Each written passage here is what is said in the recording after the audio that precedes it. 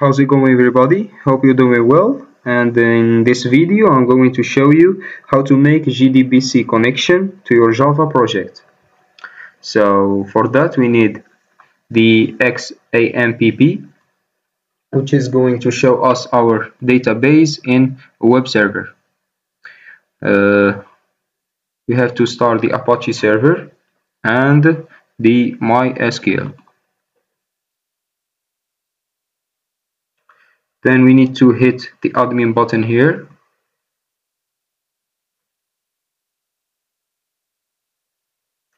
So here in PhpMyAdmin, you can create your database and your tables. So in my case, I have created my database, which is registration, and already created my table, which is users. So the users table contains the username, password, and email and ID, of course. Here I have already stored 4 records before, which is Anas, Mohamed, Yasser, and Hakim. Then we need to go to our Java project, and the first thing we need to do is to add the MySQL connector, which I have already downloaded. Okay, we have added in the libraries. Then we have to create class to connect our Java project to our database. I will name it CNX with upper letters.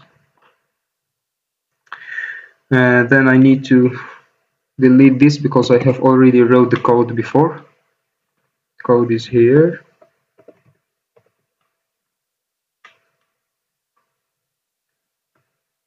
So paste it here.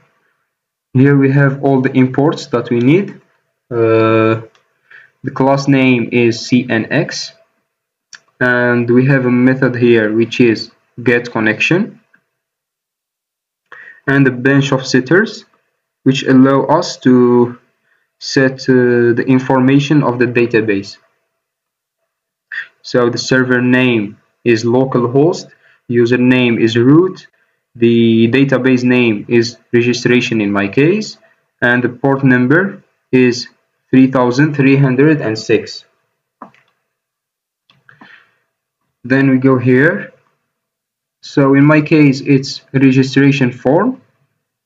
So what I need to do is to store the user's information in the database. And here by using the prepared statement object, which is going to send the SQL statement to the database. The SQL statement here is insert into, so it's going to insert the username, the password, the email into the users table. And here I'm checking if the statement is already executed. So if it's executed, it will give us this message, which is your account has been created successfully. And if it's not, it will give us this message, which is error, check your informations. So let's give it a try and we'll see.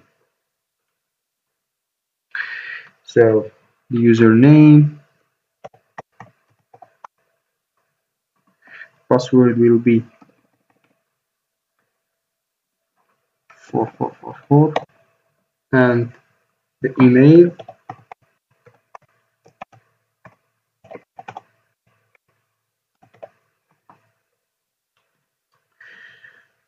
so it say your account has been created successfully. So let's check it out.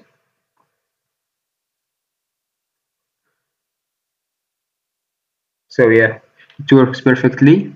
Here is the username, the password, and the email. So thank you, and hope you guys enjoy the video.